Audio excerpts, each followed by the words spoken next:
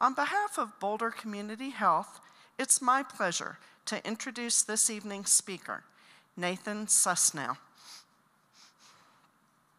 Dr. Susnow is a board-certified and fellowship-trained gastroenterologist. Dr. Susnow has been practicing in the greater Boulder, Denver area since 2014. He sees patients at Gastroenterology of the Rockies in Boulder, Lafayette, and Longmont. Welcome, Dr. Susnow. Thanks, Karen. I'm happy to talk to everybody who's here today about colon cancer. And there's a few things that I'm hoping we can address today. So one is, what is colon cancer? How does it develop? Two is, how can we detect colon cancer and or prevent colon cancer? And you'll see that there's different tests that can be used depending on somebody's preferences and how they work. And then we'll address some high-risk groups. I just put a little bit about my history here. I went to college in Rice University and majored in chemistry.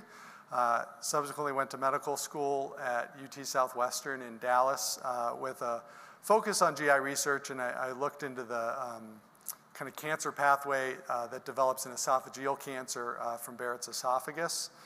And then subsequently came out to Colorado, and like many people, loved it back in 2004 to 2007. Did an elective with worldwide cancer expert Dennis Ahnen, researching the effect of NSAIDs, which is ibuprofen, Aleve, Advil, and aspirin on colon cancer development. There's some evidence that they may be preventative, at least low-dose aspirin in certain populations. And then did a GI fellowship at the University of Washington with a combination of research in cancer development at the cellular level. Adenocarcinoma is the type of cancer that many GI cancers are, including colon cancer and pancreatic. And then some additional research into hepatitis C. And then I subsequently did an additional year with liver transplant work at Northwestern in Chicago. So March is colon and rectal cancer awareness month, and I think that's why we do this lecture in March most years. And in 2000, President Bill Clinton officially dedicated March as National Colorectal Cancer Awareness Month. And then in 2019, Governor Polis actually also signed a proclamation declaring March to be Colorectal Cancer Awareness Month in the state of Colorado. Here's a kind of the proclamation from Jared Polis, and then the Capitol building has generally been lit up in blue, or the Denver City and County building, sorry, every year for Colon Cancer Awareness Month. And then additionally, Empower Field and Ball Arena are often lit up for colon cancer awareness. Colon cancer is common, so this is not a cancer that you hear about rarely. If you talk to your friends and family, and many of you probably have, somebody will know somebody who had colon cancer or have been personally affected by it. There's a few people I have up on the slide here, many of which, or most of which you may have heard of. Chadwick Boseman was probably the most recent kind of famous person to have colon cancer at a very young age, and a few other folks here. So it's something that we see in the news regularly with celebrities and other well-known people. So kind of moving into the meat of the presentation, we're going to talk about colon cancer, how it develops, and then important things to keep in mind is it's common, as we discussed, it is lethal, and it is actually preventable in most cases. So looking at kind of a diagram of a person here, and you can see the colon outlined, which is this foreground image, and then the small bowel or the small intestine is pictured behind it.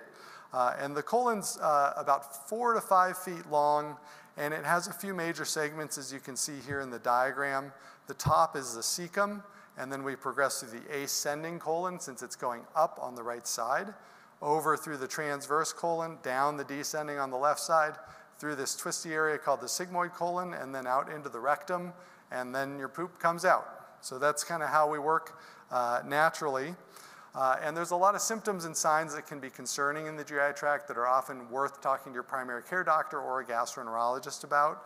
And these include things such as changes in your bowel habits, blood in the stool, change to the shape or character of your stool, unexplained weight loss, challenges with abdominal pain, anemia that's developed and is new without an obvious source. Anemia is a low blood count that can sometimes present with fatigue or just be picked up on your regular yearly labs.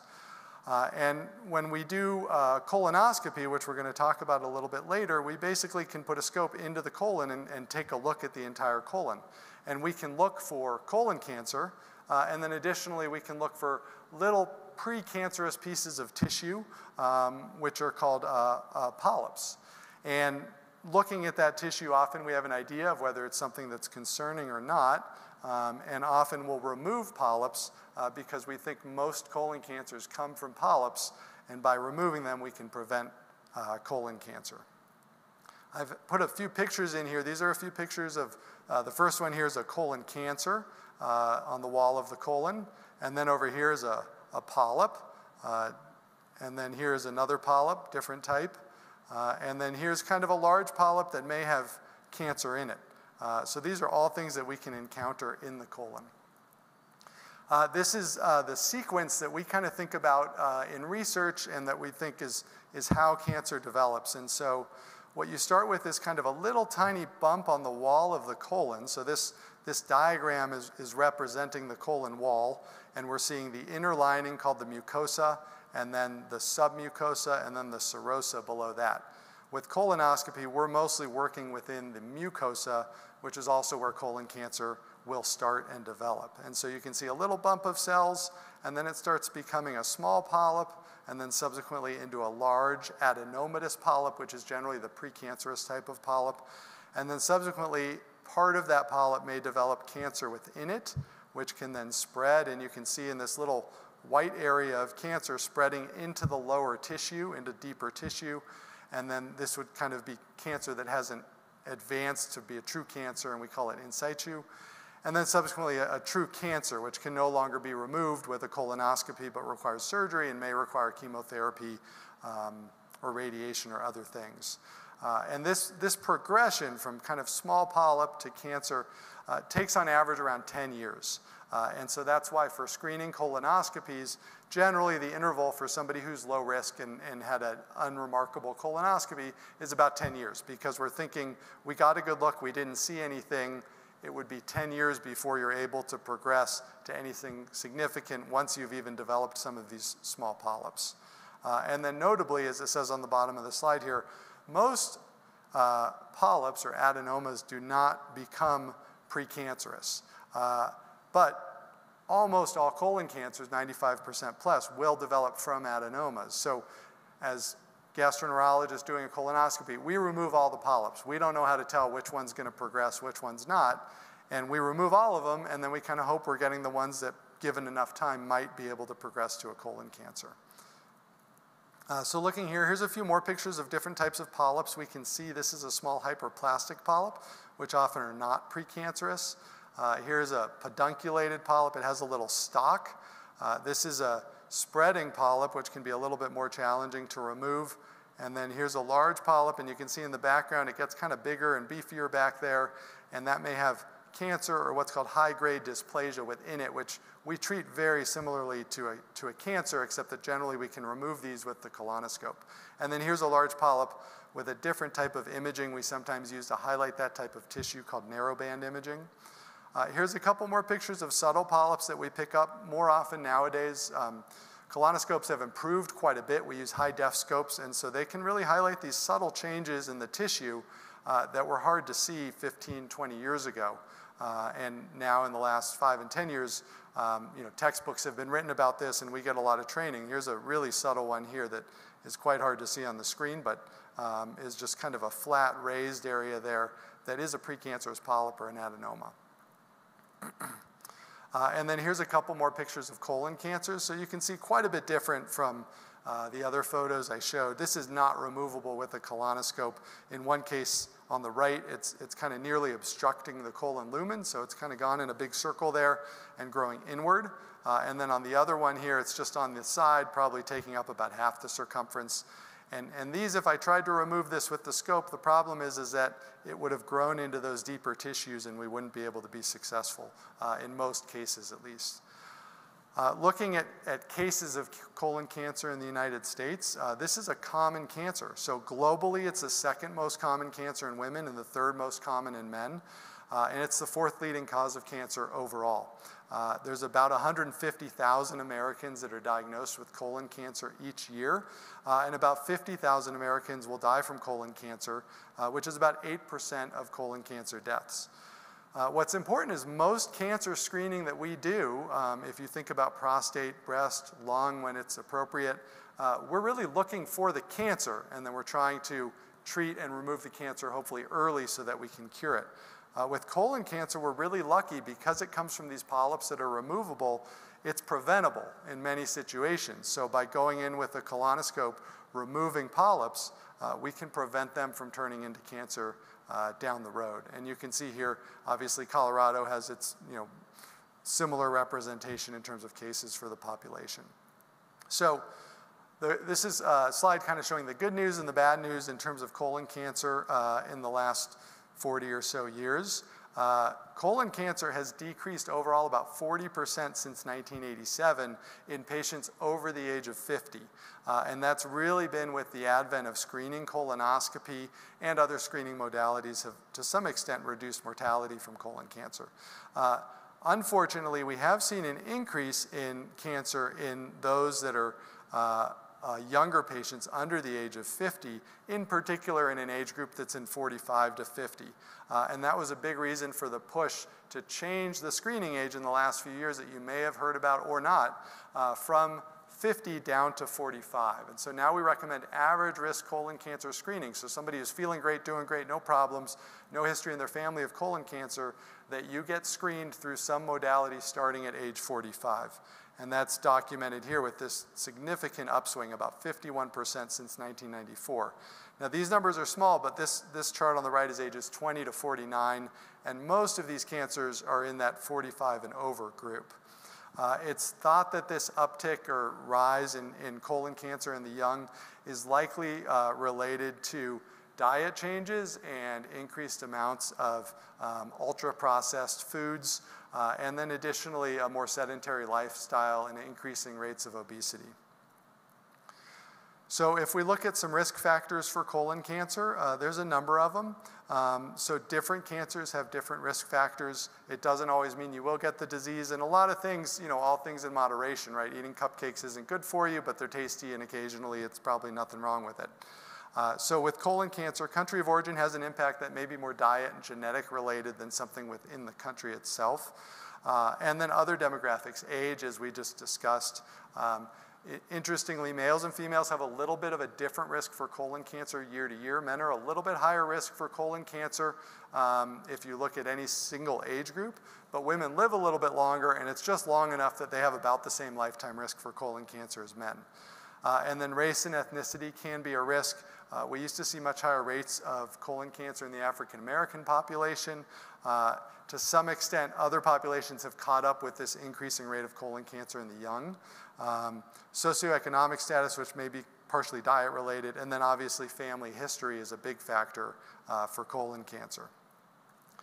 If we look at family history and lifetime risk for colon cancer, what you can see here in this chart is showing FDR is first degree relative. So lifetime risk overall about 5% for most of us. But as you have relatives affected, your risk starts to go up. It's about twofold risk, so double that in somebody who has a first degree relative with colon cancer. A first degree relative over 50 goes up to about a fourfold risk. Two first degree relatives, somewhere in 3 to 4, and then greater than 2 first degree relatives, or a syndrome we'll talk about in a minute called Lynch syndrome, which is a genetic syndrome, the risk really starts to go up quite a bit. And so these are groups that we really want to catch, and it's important as much as possible to understand and know your family history if you're able to, and if you're adopted, talk to your doctor about whether screening is indicated and what might be best for you. And so this kind of just shows, screening intensity. As your risk goes up, we're going to look more frequently with colonoscopy. For high-risk groups, colonoscopy is really the only screening test that's recommended because of that increased risk. With Lynch syndrome in particular, we end up doing colonoscopies every 1 to 2 years in these patients because we know that if we can detect polyps and remove them early, we can prevent them from turning into cancer, and that population in particular advances quite quickly from polyps to colon cancer. So looking at some of these other factors, importantly, as we just discussed, some of the demographic factors, lifestyle factors. So smoking is not just a risk for lung cancer and heart disease, it's a risk for colon cancer also. Physical activity helps to reduce that risk. Significant alcohol intake can be harmful. We used to say that there probably was some healthy amount of alcohol, red wine maybe is good for you. That data has really kind of gone away in the last couple years. Some alcohol is probably safe, but there is no healthy amount of alcohol anymore. So recognize that it's not really doing you any favors, but if you want to enjoy a drink occasionally, there's nothing wrong with that. A couple things in the diet group that are always interesting to note. Number one, a diet that's high in red or processed meat. In Boulder, I often get a lot of questions about, well, I eat, a friend has a farm, and these are grass-fed cattle and well taken care of, and they're different than the kind of industrial farming cattle. I haven't seen any studies that have looked at the differences between those groups. So all I can say is red meat, and my mom won't want to hear it, but pork is on that list too. And so avoiding red meat or limiting red meat can lower your risk for colon cancer. Fiber will reduce your risk, so a good high fiber diet. Low fruits and vegetables, so if you're not getting a lot of fruits and vegetables, a little bit higher risk for colon cancer. One that is generally specific to the GI tract is this charred, broiled, grilled foods. So foods that are really cooked at a high temperature, have a nice char on them, do seem to increase the risk for colon cancer a bit. And then ultra-processed foods, which generally is foods at the store that have chemical ingredients that you don't have in your house. These have been associated with increased risk of colon cancer too.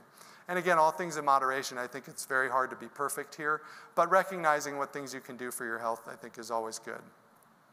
And then the last one, very important, failure to get screened. So probably one of the biggest risk factors for colon cancer is not having any type of screening after the age of 45.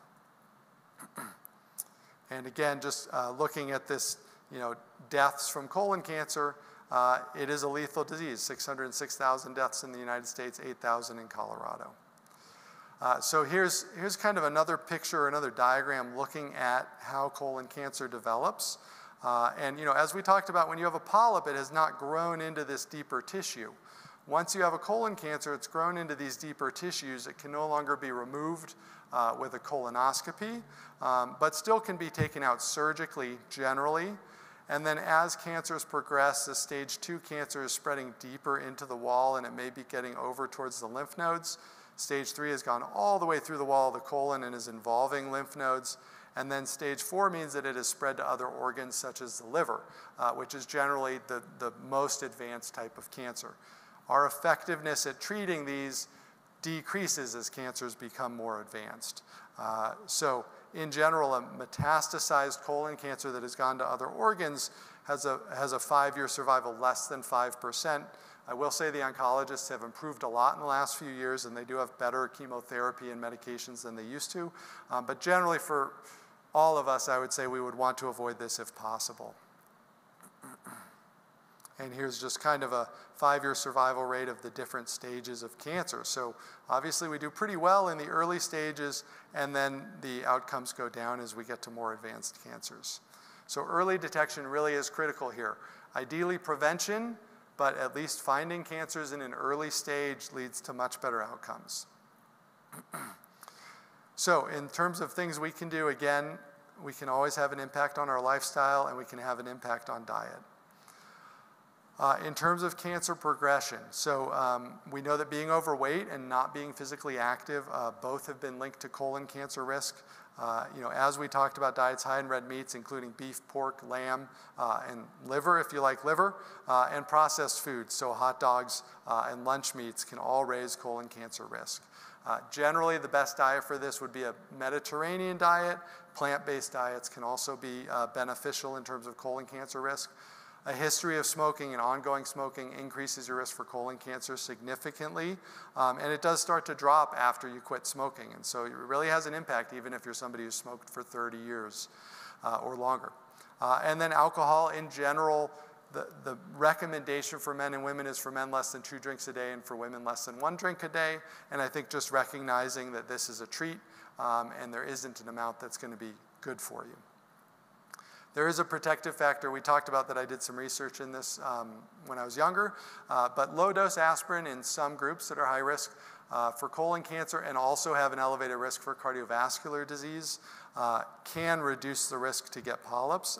And colon cancer, that's balanced with the side effects and risks of aspirin, which is an increased risk of bleeding, potentially stomach ulcers, and strokes. And so it's not something we recommend to the general public, but in certain groups it can be beneficial depending on risk factors. And this is something to talk to your doctor about potentially. And then screening. Kind of looking at, again, how we progress from this normal tissue to a small polyp there that is really not even visible, and then a visible small polyp, a larger polyp, and then a cancer where it's changed and it's now invading into those deeper tissues. We'll look at ways that we have to detect colon cancer and detect polyps. And ideally, we want to find things as early as possible. So there are stool tests which allow early detection primarily of colon cancer. They do find some of these large polyps. And then there is prevention, which generally is colonoscopy with polypectomy. So going in with a scope and taking the polyps out before they advance to these to cancer or even advanced polyps, which are a little bit more complex to remove. So number one, here we have a stool-based test that's showing up there called a FIT test. These are tests that used to be called FOBT. Now they're FIT, fecal immunochemical testing, and they look for blood in the stool, and your doctor may order this or do this occasionally. Additionally, there's another test that we're using now called Cologuard, which looks for both blood in the stool and cancer cells. So because those cancers will let kind of shed cells just like our skin does, Cologuard can detect either and, I guess, the cancer DNA and blood in the stool. We'll talk a little bit more about it. It does not differentiate between those in terms of the result you get back. You just get a positive or a negative. And if any of these stool tests come back positive, so either the FIT or the Cologuard, you have to follow through and have a colonoscopy. If you don't have a colonoscopy, you shouldn't have done the test in the first place because you had a positive test and you didn't go do the test you needed to do to figure out what's going on. So it's a 2-step test, basically. And then additionally, testing for blood can, in some cases, detect other things. So often it's positive and we don't know why. We do a colonoscopy, we don't see, but certainly it can be positive from things like hemorrhoids, ulcers, bleeding lesions that can occur in the colon that are not precancerous or cancerous. And so generally, the main thing with the FIT test is just to follow the directions well in terms of what you're supposed to eat and do to make it as effective as possible. And then Cologuard's newer. It's been out now for about 6 or 7 years. And again, it looks for blood and then also cancer DNA. And it needs a full stool sample. So it's a little bit different. Instead of the little smear on the card, here you basically poop in a box and you mail it in, and then you get a result mailed back to you. So when we look at detection rates, so non-invasive assessment for cancer DNA and or blood in the stool, which would be a stool sample, negative means nothing detected, positive means it detected blood or DNA. And here are our results. So colonoscopy, we detect most, if not all, large precancerous polyps. These are those big adenomas that you worry are going to progress to cancer. Cologuard detects about 35 to 40% of them, and then FIT test, which is just the blood, not looking for cancer DNA, drops to about 25%. So the challenge with these tests is you're not picking up really the most important polyps that are out there, which are the ones that are likely to progress to colon cancer. This is kind of another way of looking at some of this data. So finds colon cancer. So this is, will the test be positive and detect a colon cancer that's in you? The FIT fecal DNA, that's the Cologuard, so it's testing for blood and cancer DNA, about 92% chance. It does detect most colon cancers. FIT testing, so that's just the blood test, 75 to 85%. And then colonoscopy, rarely we won't see one, but it's about 95% or a little higher. finds high-risk polyps. Again, those are those high-risk polyps that we don't want to miss. Cologuard, about 42%. FIT testing, pretty close, but 30 to 40%. And then colonoscopy, again, greater than 95%. And then false positives. The FIT testing is listed here as less than 4%. My experience has been it's a bit higher than that. And then Cologuard, 12%. That can vary too, but certainly getting a false positive is not uncommon with these stool-based tests that then subsequently send you for a colonoscopy, and myself or one of my partners looks and says, it looks good, don't do that test again because it may come back positive and you'll be sent right back. And then in terms of this risk of missing cancers, about 1 in 5 with FIT, about 1 in 13 with the Cologuard. And then colonoscopy, what we mentioned here, is what we call interval cancers, which is cancers that develop within the screening intervals that are recommended for colonoscopy. And so those are rare, but they can occur. And so when we look at this, again, what we want to do is prevent development of colon cancer, but some test is always better than no test, and so early detection is still beneficial. Finding cancers at early stages really improves your life quite a bit, both in your likelihood of surviving and what you have to go through to be cured. And so this is a picture of what we do with colonoscopy. We looked at this picture earlier of the colon, and you can see here, this is a scope that's inserted into the colon. That's the colonoscope, advanced up to the very top of the colon. And then literally we are looking around with this camera, trying to find anything that looks abnormal on the walls of the colon, with the hope being that we're going to find and remove polyps or find a cancer if it's there. And here's an example. This is a colonoscopy. This is a snare. And so through the channel inside of the scope, we can put little devices down. It has a little wire loop here. You can put the wire around the polyp, and then you close the snare and cut underneath the polyp, and you can remove it. And that's generally the main way that we remove most polyps nowadays with colonoscopy. Here's a picture of a CT colonography. This is generally not as well covered anymore by insurance and not gotten as often. This is another way to look for polyps and cancer in the colon. If it's positive, you do end up needing to have a colonoscopy. The general downside to CT colonography is it involves a colon prep, so you got to clean everything out so that the radiologist can see. Then you have to have air kind of blown up in your colon so that they can inflate it really well and have the polyps stick out. And then subsequently they do a scan. Challenges with CT colonography, one is that to make it cost effective, they effectively ignore small polyps. And so the guidelines that are out there from the American College of Radiology say that you don't need to report any polyp under 6 millimeters. For us in GI, we like to remove little polyps. They're easier to remove, they're less risky to remove. That's kind of what we prefer in general from a risk perspective. So waiting until polyps grow over 6 millimeters is less than ideal. And they also include that polyps under 1 centimeter, you can do a follow-up CAT scan in 3 years, which again to us is kind of just waiting for that polyp to progress to something worse. But it's an interesting technique, and it does work in certain selected patients, those that may have a difficult colonoscopy, or for some reason in discussing with their doctor, this can be a good option. So looking at colonoscopy, which as we discussed is the most effective test we have to find colon cancer and then to prevent colon cancer and remove polyps, quality is really the key here.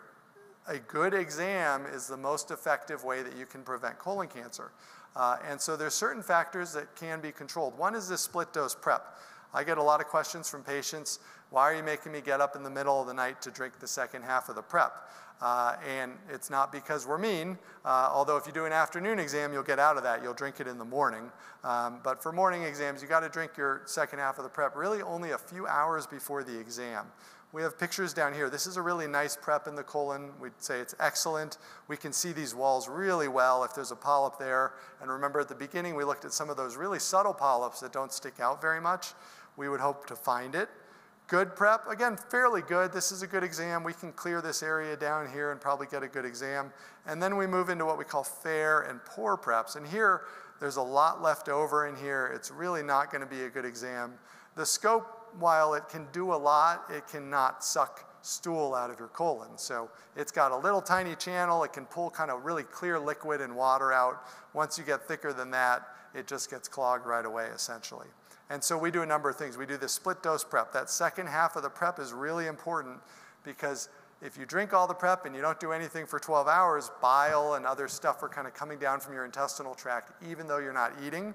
And you get mucus and kind of covering. It's like this kind of gunky stuff up at the top here that's hard to clear and obscures our views. And so we have you drink the first half, and then the second half you drink fairly close to the exam to do kind of a second wash and bring everything through. We have you drink a low residue or eat a low residue diet for a few days before the exam, so avoiding nuts and seeds and all these really healthy foods that also clog the scope and make it harder to see in there. But they're otherwise really good for you. We're only doing that because we want to have a good quality exam. We want to avoid constipation before starting a prep. So you kind of think about your car. The dirtier it is when you go through your car wash, the less well cleaned it'll be if you're just running through kind of a rapid car wash. So trying to not be really backed up as you go to start your prep is great.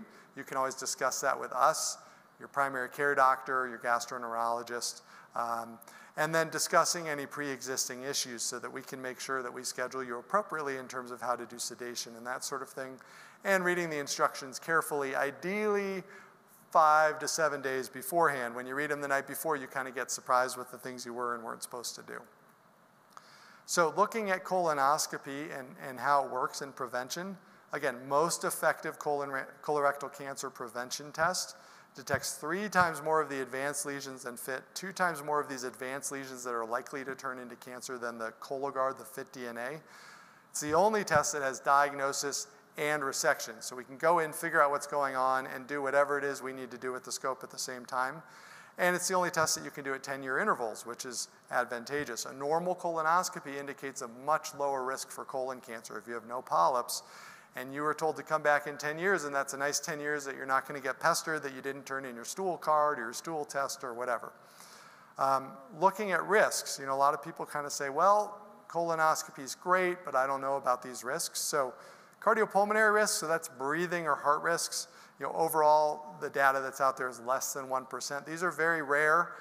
Those risks can go up as somebody's overall health declines, and we always want to make sure that your health is reasonably good before undergoing a colonoscopy. Perforation risk, that's kind of the main thing people worry about, is I heard that you can put a hole in the colon and that could be a disaster. So that risk overall, 0.03 to 0.007%. Standard of care, kind of within the literature is about 1 in 2,000 or 0.05%.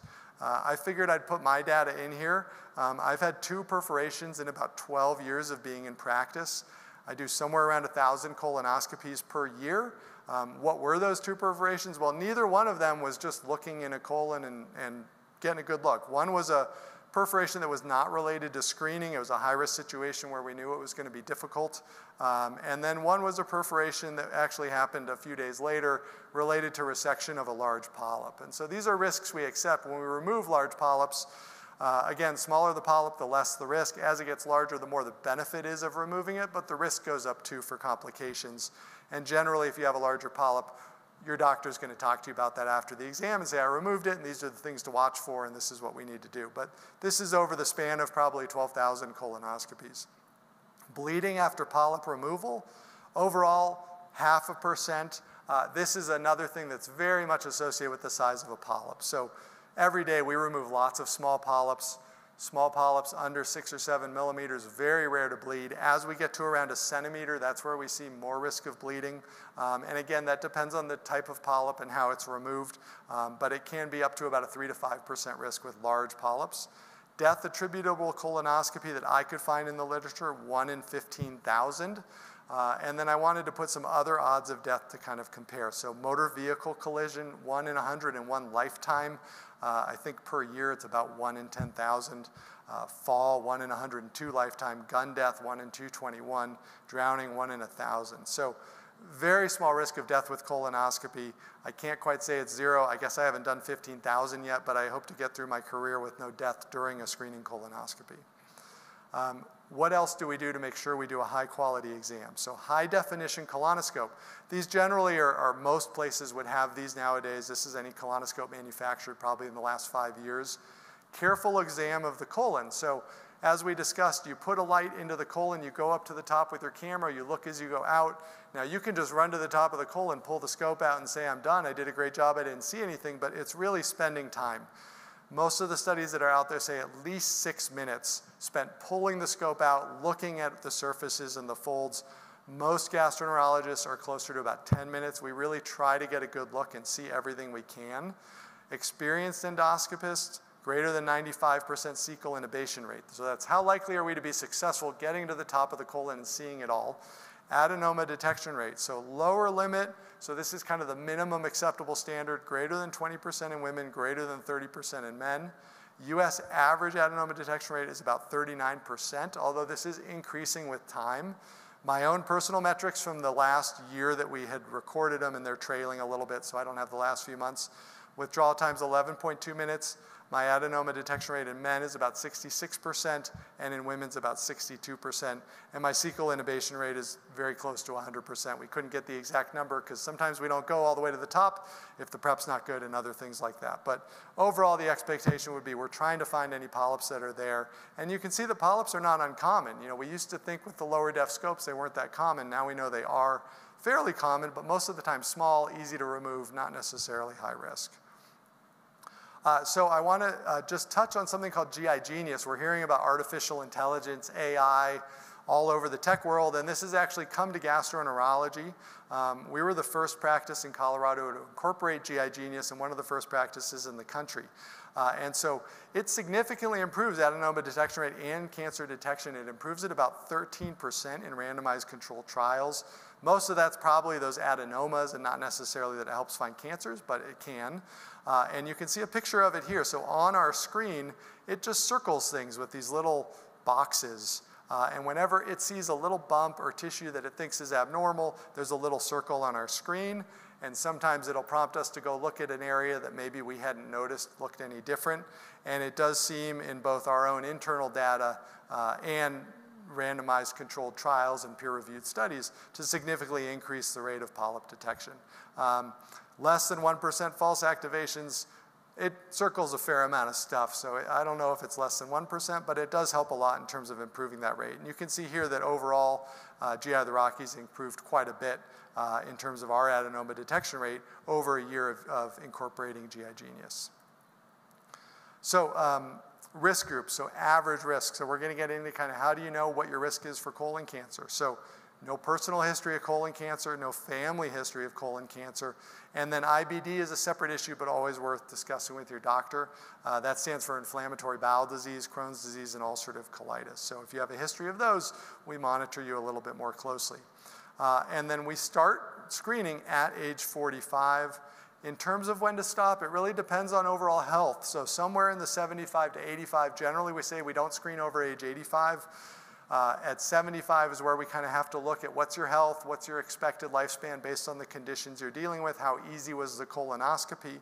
And then there's different options for screening. As we've discussed, there's the stool blood testing called FOBT or FIT is the newer test that has been out now for a while, but that's the main one used. The FIT DNA, so that's blood plus cancer DNA every 3 years, so it's less frequent and it's more expensive, but generally covered under your screening cost. Flexible sigmoidoscopy, which is not really done much, but in the past was done about every 5 years. CT colonography is that CAT scan of the colon that is recommended every 5 years, and then colonoscopy every 10 years if it's normal. If done, what we see is a decrease in colorectal cancer cases and deaths by 60 to 80% with good compliance with screening. So U.S. Preventative Services Task Force, that USPTF, in 2016 recommended screening starting at age 50 and continuing till 75, individualized from 76 to 85. However, due to this increasing risk of colon cancer in younger patients, those guidelines have really been adjusted through all of the different groups that recommend screening. And so you can see here basically now it's starting at age 45 led to about a 4 to 8% decrease in the number of new cancers and about a 10% decrease in colorectal cancer deaths with a 12 to 17% increase in the number of colonoscopies needed compared to starting at age 50. And so now the U.S. Preventative Services Task Force is one of the more conservative guidelines, so it changes a little later than the others, but they've all come along to recommending screening at 45. So unfortunately, for most of us, 45 is the new 50. And then again, continuing to 75, and then risk assessing what is that patient's risk for colon cancer depending on their family history and their history of polyps, and additionally, what's their overall health as they go from 76 to 85. And the American Cancer Society has also recommended screening at age 45. The bill passed in Colorado that was signed in 2020 basically requires insurance coverage for colorectal cancer screening at 45 years and older, given the recent changes in clinical guidelines. And so insurance companies are generally covering screening at 45 by any of these modalities. So looking at risk groups, increased risk. So the big one is first-degree relative. So if you have a relative who had colon cancer, or I would note additionally a higher risk polyp. So if they had a big polyp over 1 centimeter, sometimes they won't know that, but if they know they had to come back relatively soon in a couple years or 3 years, or their doctor said, I'm worried about it, or they had to have surgery for a polyp, we treat all of those like cancer, and then we would screen more frequently, starting at age 40 or sometimes earlier, generally 10 years earlier than they were diagnosed with their polyp or cancer. And then there's hereditary syndromes. We start quite a bit earlier there, and then generally do an annual or every other year colonoscopy.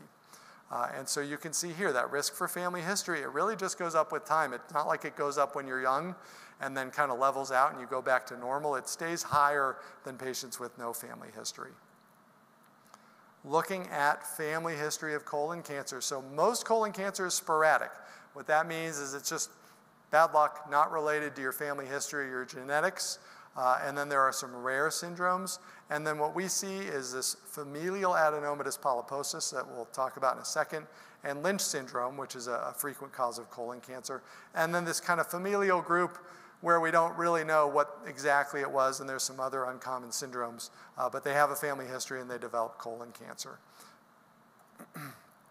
So Lynch syndrome, that's probably the most frequent one we encounter as adult gastroenterologists. It's autosomal dominant, so that means that you only need one parent to pass you the gene. So one parent has Lynch and they can pass it to their children. It's about 3% of colon cancers. There's about a 50% risk of colon cancer over the lifespan of somebody with Lynch, although it does vary on the specific mutation. Early onset, although you can see not at age 18 or 20, it still takes place kind of coming into middle age, and often is higher in the colon. That's proximal location, so in the right side, the top of the colon. And then there's other cancers associated with Lynch too that we sometimes will screen for. There is genetic testing for this, and it's known to be under-recognized. We miss most cases of Lynch.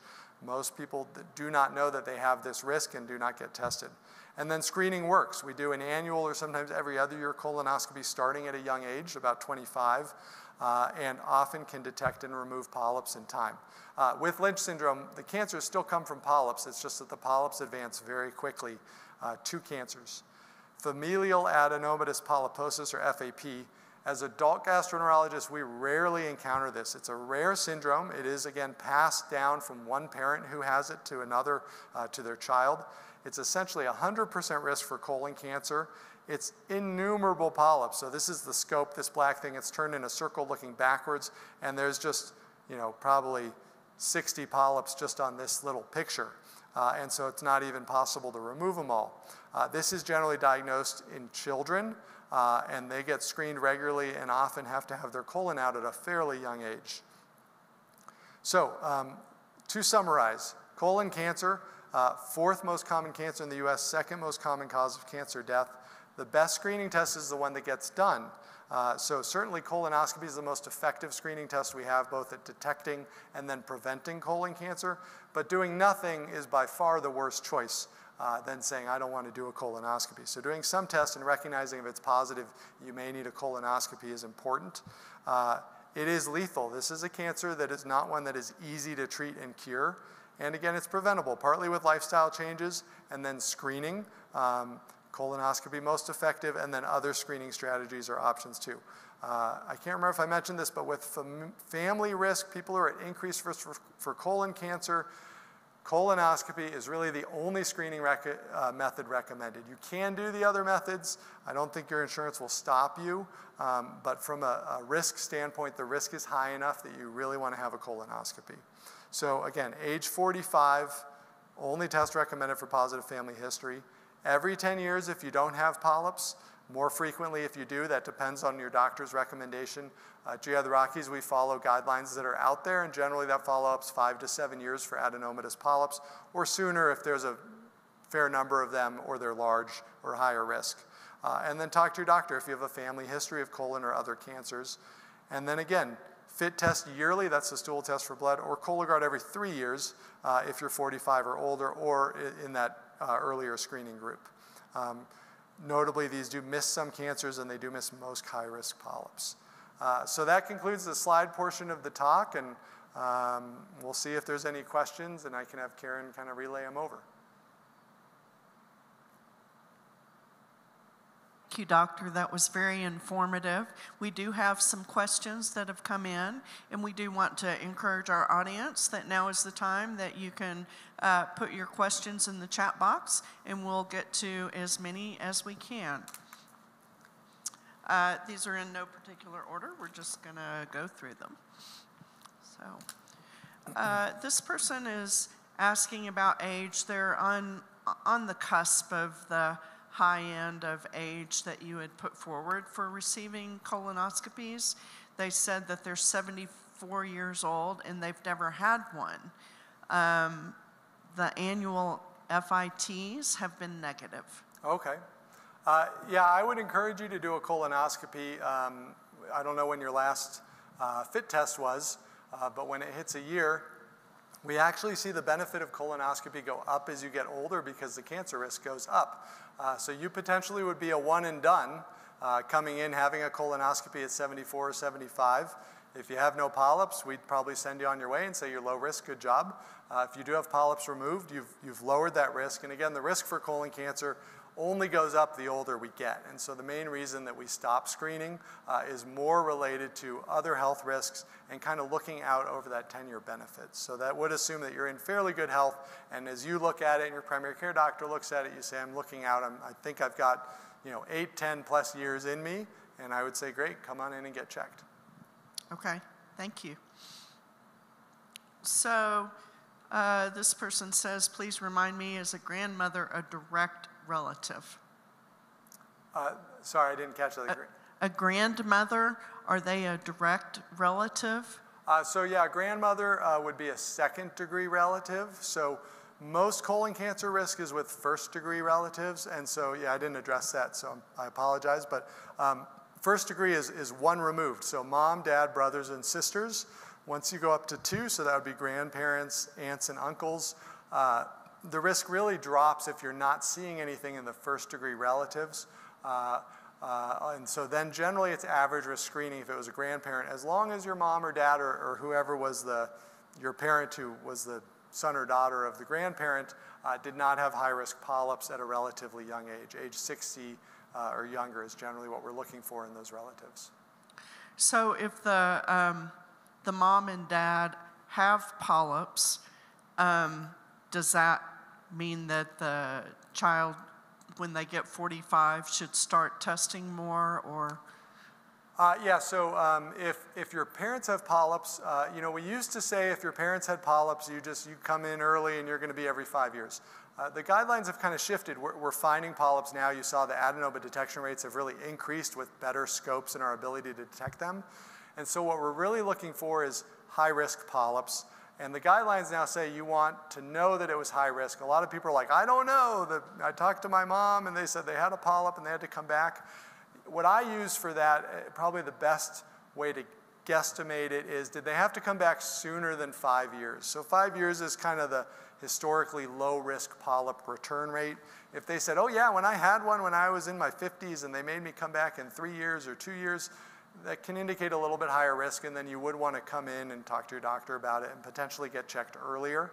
And generally that polyp risk is age 60 and below, or age 60 and above is where the risk is lower. So if mom or dad had polyps, they were higher risk and they were in their 40s or 50s or younger, it may be worth coming in at age 40 for a higher risk screening, or age 45 if they just had kind of those run-of-the-mill smaller, lower risk polyps. Okay, thank you for that clarification. This person said they just had a sessile serrated adenoma removed at age 45. Yeah. And they have IBS. Is that a risk factor?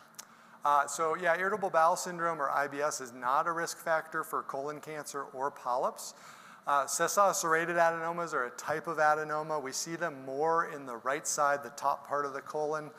Some of those slides I showed earlier of polyps, the sessile serrated, tend to be kind of the flat and a little bit more subtle polyps. And so they're increasingly recognized, though, as polyps that are important to detect and remove. Okay. So you mentioned Cologuard in some of these similar tests. Do those have to be prescribed? I believe they do. I guess I don't know for sure because I just haven't tried to just buy one. So generally, I think your doctor would need to order it, but I don't know for sure. Okay. You spoke to this some, but this person was asking again about how common is injury caused by colonoscopy. Okay, yeah, so again, risk of perforation, extremely low. I think I said about 1 in 15,000, and I think people can access the talk in the slides afterwards. That's the main injury that we worry about. You know, I would say for a lot of people, it takes a day or two to totally go back to normal. You kind of cleared everything out, and we got to look in there. So that injury is, again, extremely rare. Cardiopulmonary issues, so breathing or heart-related issues are rare, but they can be seen. They're pretty rare with screening colonoscopy, something we see more in higher risk situations. And then always important to risk stratify. We have different options for how we do a colonoscopy, whether we can do it in the endoscopy center, which is a little bit of a lower risk, or if we need to go to the hospital to have more resources available for somebody who needs that. Okay. Does anal sex affect occurrence rate? It does not affect colon cancer occurrence rate. It is something to talk to your doctor about because there can be an increased risk for anal cancer. That's a cancer in the mucosa, just in the anal canal. We sometimes will detect that with colonoscopy. It's a much less common cancer. Generally, colonoscopy is not screening for it, although if we see something there, we usually get a good look. We look for hemorrhoids. We look for other abnormalities in the anal canal and in the rectum. Yeah, anal cancer, increased risk, but that's a different cancer from colon and rectal cancer. Okay. Can you talk about the sedation method?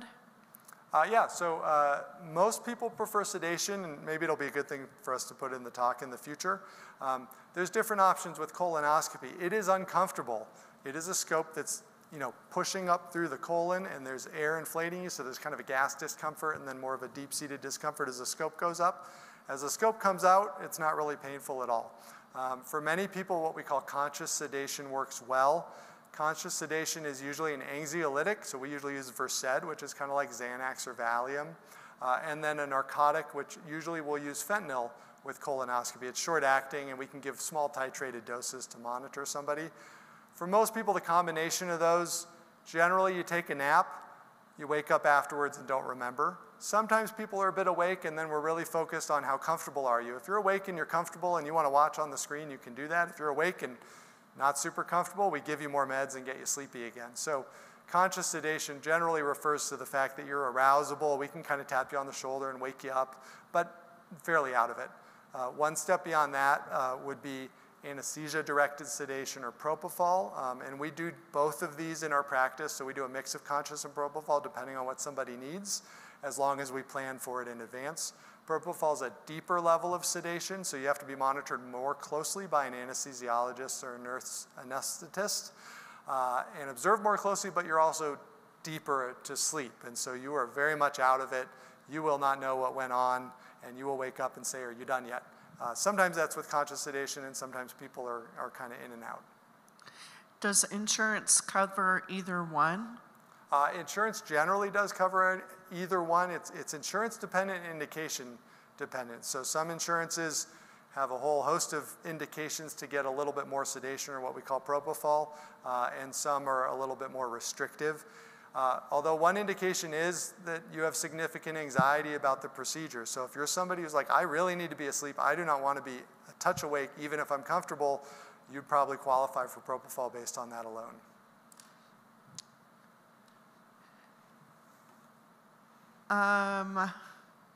If colon cancer risk is on the rise starting at age 20, why is the recommended screening age still high, like 45 rather than closer to 30? Yeah, that's a good question.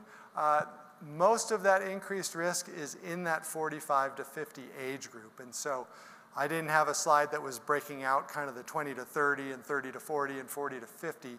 It's on the rise, but when you look at the particularly people under the age of 40, the risk is very small. And so then you get into such a small risk that you don't necessarily have the same risk-benefit analysis that results in a net benefit. Even with really small risks with colonoscopy, it's hard to be beneficial if the colon cancer risks are extremely small in that age group.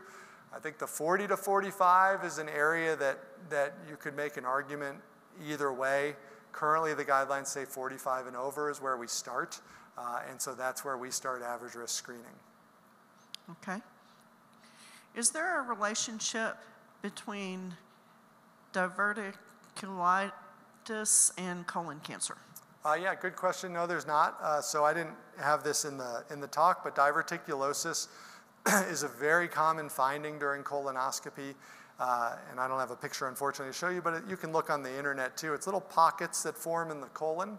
Diverticulitis is when those pockets get infected, and then you usually will have pretty significant pain, fevers and chills. You'll know something's wrong. Most diverticulitis is on the left side in the sigmoid colon.